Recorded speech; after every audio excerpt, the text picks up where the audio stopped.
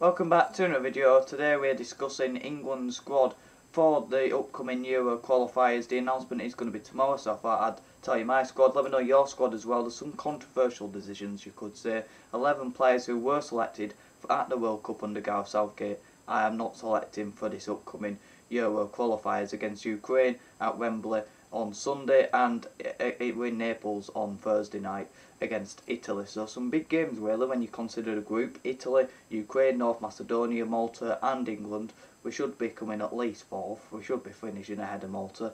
We should be finishing ahead of North Macedonia, and we should be just topping Ukraine and Italy. We've struggled against them recently, but I think it should be an easy group for us. But Italy are a very good side, as we know. North Macedonia, they qualified for the last Euros, and Ukraine, we know that they're a threat that they can handle us. We faced them in the last Euros as well. So it'll be an interesting group, and hopefully we can make it out. But these are two big games, and we really can't be affording to be dropping too many big points. 11 players from the World Cup were selected from Gareth Southgate, but I haven't. Let's go through them. Harry Maguire don't play for Man United. I'd have him as fourth choice. For Manchester United, never mind England. Henderson, way off form at the minute for Liverpool and barely plays at the minute. I get that them two give experience to the younger players in the squad and maybe a good around the dressing room, like Conor Cody, who also hasn't been featuring for Everton recently, ahead of Michael Keane. And there's better younger options who can come through the England squad and create a bit of a pathway, and just nurture them into the squad. I'd rather see that than, Henderson, Maguire, Cody, Dyer go into the squad and not really play much, whereas you can use it to bring in some younger centre-backs or midfielders who can get involved in that environment. But yeah, Dyer's not good enough, and the other three aren't playing and currently are way off form. Phillips hasn't really featured for Man City. I think he's only played 2 or 3 games, if that, for Man City this season. Mason Mount not playing at the minute as well in Potter's good run at Chelsea with those back-to-back. With those 3 wins in a row, he hasn't been featuring and he's off form, so I won't be picking him. Wilson, there's better options at the minute, and he's been picked ahead of Isaac at Newcastle as well. And really, you only really want to be taking 2 strikers for a 2-game round. Gallagher, I've been playing for Chelsea. Trent, way off form. Sterling, off form, and when he has played well, it's only been decently well. He hasn't really been, pulling up trees like Rashford, Saka and Foden, who, no surprise there, they are in my squad. Walker, he's got his issue and he's dropped off anyway. I would have been considering not picking him. And then Reece James, it looks like he could be injured, and even if he has got a bit of a knock, I don't think Potter would be wanting him to be selected. So let's get in to my squad for the qualifiers. No surprises in the goalkeeper department. We've got Ramsdale, Pickford and Pope. I'll be doing a preview for the Italy game on Thursday, the day of the game, and I'll be telling you who I'll be selecting in goal for that and who I would prefer to be starting as England's #1. But there's no surprises, but they are my 3 goalkeepers for the qualifiers.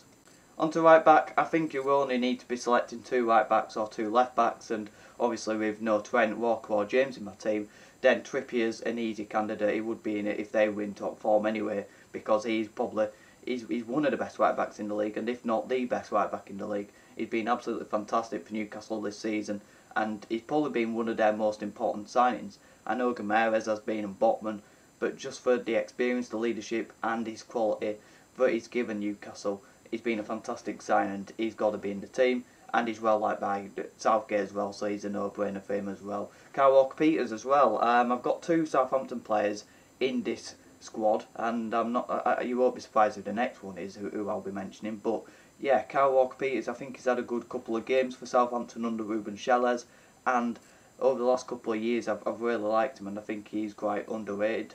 And really, who else are you going to pick? When you look at that right back slot, it used to be our strongest position. We had so many exciting, good young right backs, or even some really good established right backs who were playing for England. And Trent's off form, can't defend, and really Southgate never really trusted him. Wan-Bissaka come back into form a little bit, but even then he drops off now and then. And Ten Hag's preferred right back in my opinion. I think it is Dalot. Reece James always injured. Lamptey's always injured. Trippier coming towards the end of his career. Walker, he's had this issue, but he's been dropping off and coming towards the end of his career. that position now is looking one of our weakest, and it was one of our strongest, so that's a funny one, but Kyle Walker-Peters gets in there for me. On to left back, this is very straightforward. The only footballer who could be pushing these two is Rico Henry at Brentford. He's had a fantastic season, or a couple of years actually. He's been fantastic for them, and he's underrated, but I don't think he's good enough to get in ahead of Luke Shaw or Ben Chilwell, who are just simply unbelievable for their all clubs this season. Chilwell, when he's come back into a side from his injuries, you can tell Chelsea are a much better side, scoring on the weekend as well. Luke Shaw dipped in form recently, but over the last year, over this last season under Ten Hag, he's been simply brilliant. He had that tough game against Liverpool. I think he were a bit off it against Betis, but that's probably down to the relentless fixture scheduling for Manchester United. I've selected 4 centre-backs. I don't think you need to be playing 5 or 6 centre-backs, and I would be playing a back 4, so 2 for cover, and you can rotate them in the 2 games. So John Stones, that's a fairly easy one. I think he's one of the best Premier League centre-backs in this league this season, if not one of the best centre-backs in the world. I think he's been underrated this season, and he's been unfortunate, but he's playing in a Man City side with Laporte, Diaz, Ake, Akanji and himself, who are all fantastic world-class centre-backs on their best days.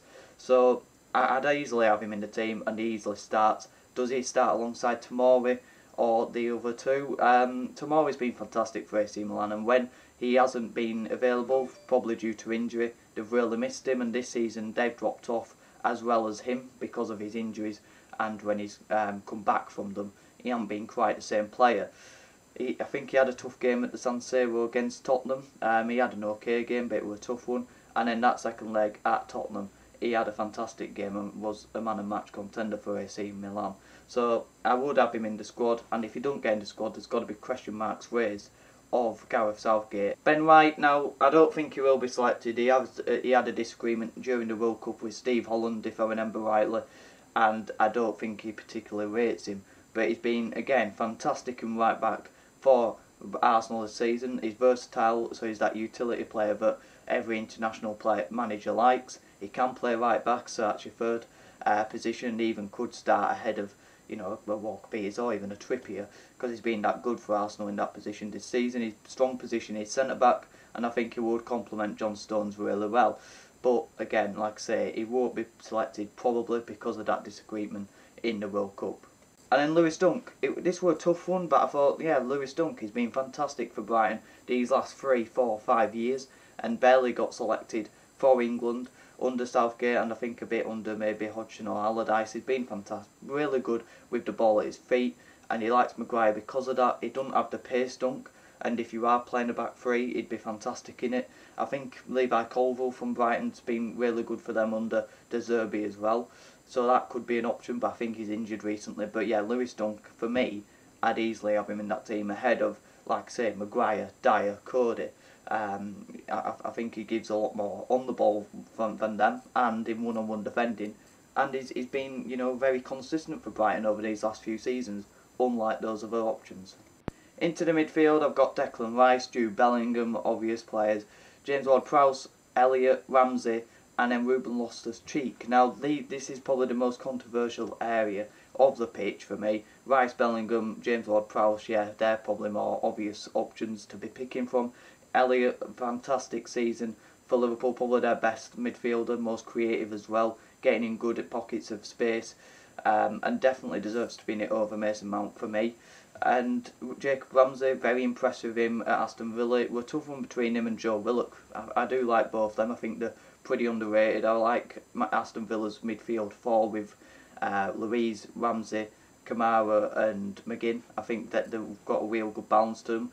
And I think Ramsey and Willock, they're good understudies to Jude Bellingham, and they remind me a bit of them, the physique, the style of play, and I think it'd be good to have him in the squad alongside him, and if anything does happen, which is unlikely during the international break, can come in, or even be substituted for him, I think it'd be a dynamical option behind Bellingham. And then Ruben Loftus-Cheek, I put him in it either him or Gibbs White or a couple of other options as well, even maybe Henderson for experience, but I think we need to be going away from that and building for the future, because England have some fantastic young midfielders and fantastic young products coming through all over the field, and I think we need to be building towards that. But Ruben Loftus-Cheek, versatile, that utility player, played in right wing back last weekend for Chelsea, played really well, played in midfield a bit as well.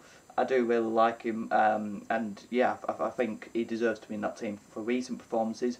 But also he's that type of Southgate player that he does like to use in different areas, and he's very reliable. So I think as that, you know, last midfielder option, I'd have Ruben Loftus-Cheek. Into the forward areas, Harry Kane, obviously in the team, captain. I think he's joint with Wayne Rooney now for top goal scorer, and I think he scored his debut against Lithuania in a Euro qualifier in 2016. Definitely have him in the squad, obviously. Watkins behind him. He's had a fantastic season. Watkins, 5 goals in 6, is it? He's on really good form and definitely deserves to be in the squad. Rashford as well, unbelievable form. Saka, unbelievable form. Foden, coming back to form and flourishing in that Man City attack with Jack Grealish, who I would have in, because I think he offers us something different if we need it off the bench. I think he's more of a Southgate player than a Pep player, definitely at Villa, but he's growing into that role at Man City and recently he has got a lot better.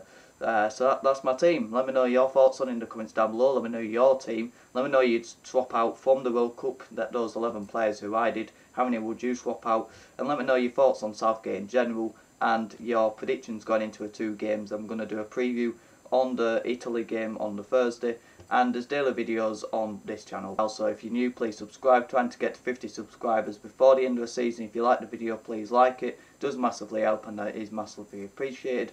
And more importantly, comment your views on the England Euro qualifier squad. Let me know your thoughts in the comments down below. Have a good one.